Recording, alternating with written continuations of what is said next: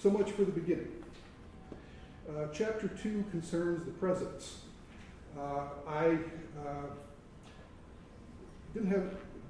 felt obligated to write this chapter. It wasn't fun writing it, but nevertheless, presidents are important to the history of our university.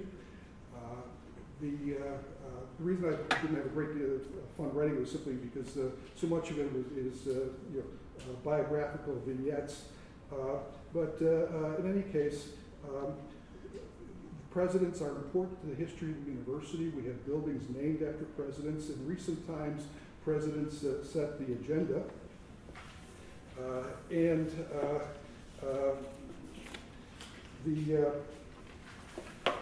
I want to talk a little bit about the themes of this chapter. One of the I mentioned the biographical vignettes. In the beginning of the chapter is in fact an overview of the development of the office. It's really not until 1909 when William Oxley Thompson, for whom this library is named, has the title of Chief Executive Officer of the university. The trustees actually rewrote their bylaws. Prior to that time, presidents were not chief executives. In fact, the first two presidents did not sit with the Board of Trustees at their meetings. They were considered the first amongst the faculty, but not chief executives. All that changed with William Oxley Thompson. But there's an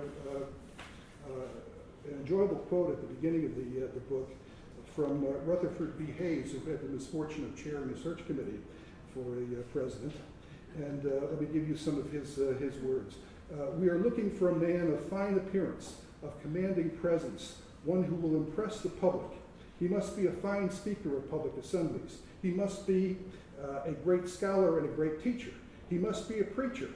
Also, as some think, he must be a man of winning manners. He must have tact so that he could get along with and govern the faculty. He must be popular with the students. He must also be a man of business training, a man of affairs, and he must be a great administrator. Gentlemen, there is no such man.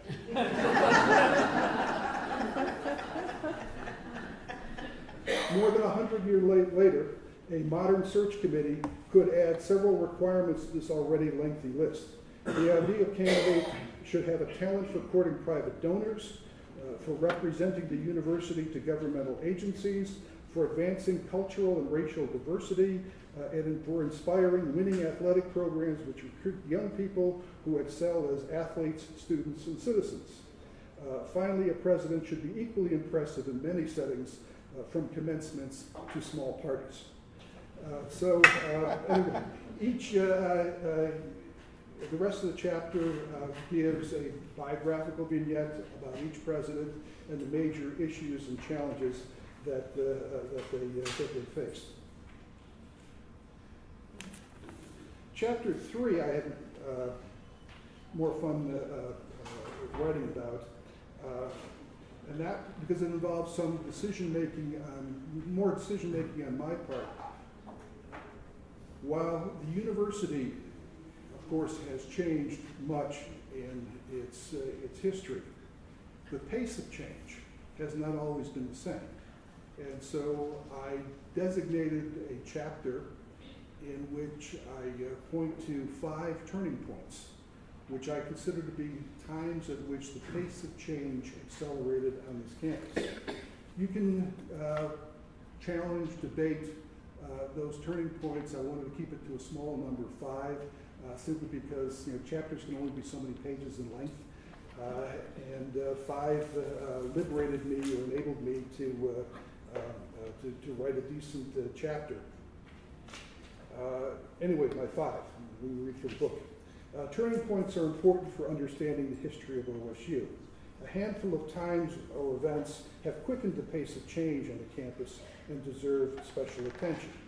5 pivotal events, and I'll go into these in some detail in the book, are Trustee Rutherford B. Hayes' resolution of a rift between agricultural leaders in Ohio in 1887. I said at the beginning that one of the reasons why we have We are here, why the Morrill Act funds went to one institution was because of agriculture, powerful constituency in the state, okay? The agricultural constituency, by the record, was not happy with the university dropping agriculture from its name. And so that's important because one of the aspirations of the university in this period is a funding from the state to support higher education. There was no tradition, no precedent for a regular subsidy from the state of Ohio for universities that are chartered by the state, even so-called public ones. So, but to get that subsidy requires legislative support. And having spurned, certainly not deliberately, agriculture, it was extremely difficult.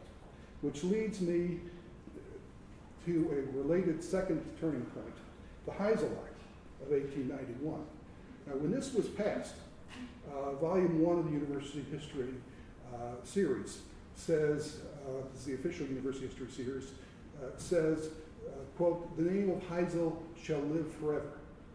Now, I'm not aware of any Heisel Hall, Heisel Street, but Heisel was still important because the Heisel Act of 1891 was the first time that the state of Ohio provided an annual tax to support the operations of the university, namely maintenance, hiring people, hiring faculty, keeping our tuition low, and the Heisel Act was extremely important in establishing that precedent. In fact, it served as our operating subsidy from the state of Ohio until about 1915, when it was replaced by an annual appropriation instead of a tax rate.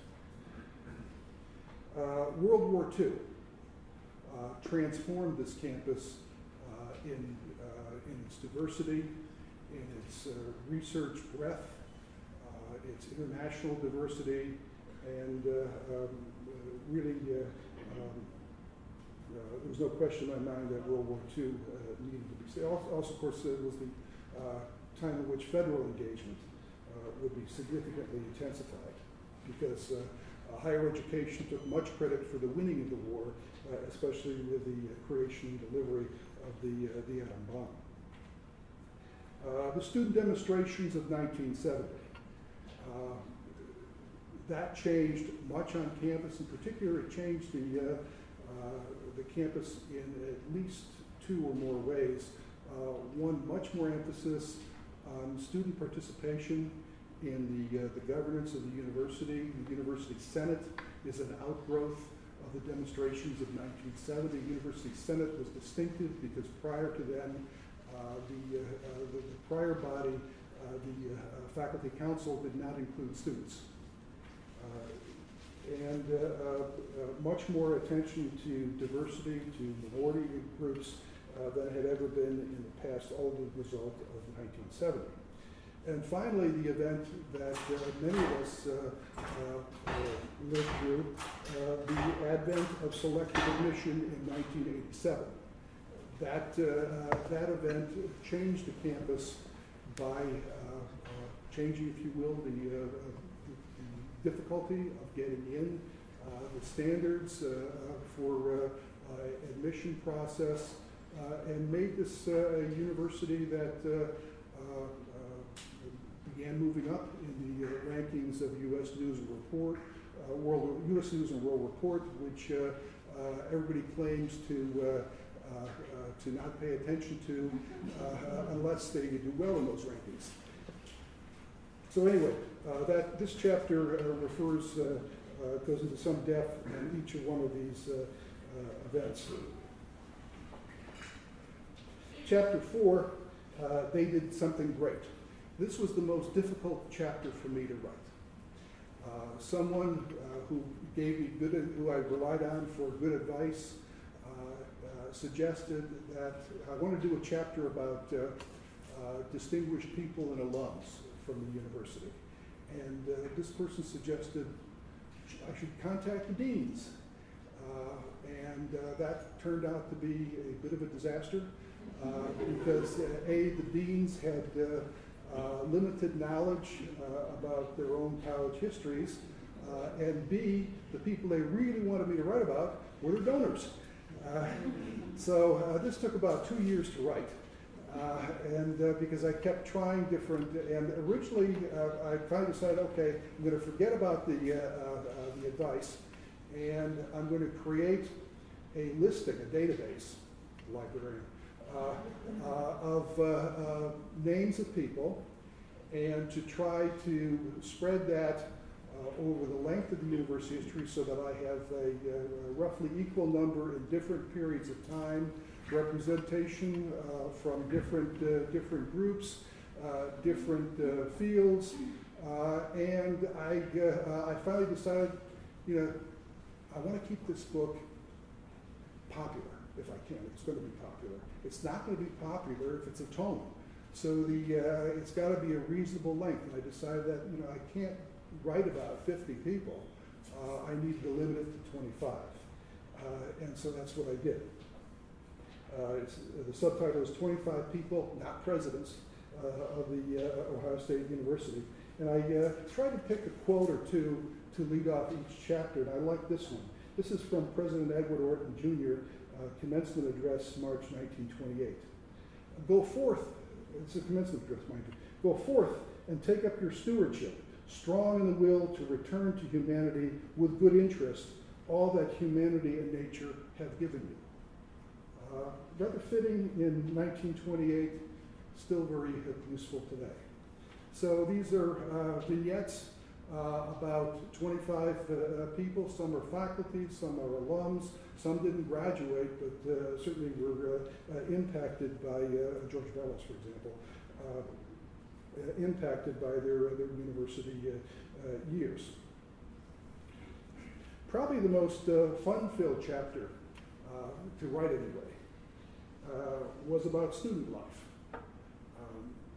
I was interested in the development of student life, especially as it became part of institutional culture, as much as student life can.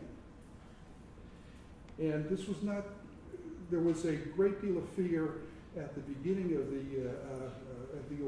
beginning years of the university, because many of the faculty, of course, had come from older institutions where student life involved a great deal of conflict between faculty and students and administration and students. And they wanted this new university to be different from the old. And so they approached student life with considerable hesitancy. Students felt differently about the whole matter. And this quote is from the student yearbook, the Macchio, in 1880, and leads the chapter. Student life is not as might be supposed by the outside looker on a mere routine of reading, recitation, and physical education, of studying the rich old fields of the world, and of research into the mysteries of nature. But with this, there comes the reactionary desire for sports, joviality, and general good times. Because a man works hard in college is no reason why, the Macchio, by the way, was all male at this time, the writers, why he should ignore college sports. Because he's tired at the end of the week does not justify him in shirking the duties of a literary society. You cannot afford to neglect them. They are as much part and parcel of your college life as your books and laboratories. All the knowledge of the world gained from books is but a small fraction and will avail you but little compared with the experience of life. Aside from that, you leave out a large factor in your enjoyment here. No doubt some students would still take this point of view. Anyway, it was a fun chapter for me to write. The presidents, like I said, they had some reservations. The faculty had reservations about it. The Literary Society is mentioned in the quote. They were, in fact, the first student organizations on campus. Literary societies that kept their own library, more popular reading, but faculty kept track of them.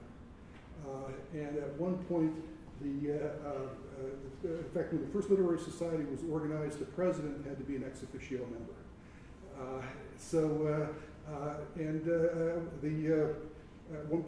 On one occasion, perhaps more, faculty minutes, the faculty warned the literary societies that their rooms were for the study of literature, not general socializing.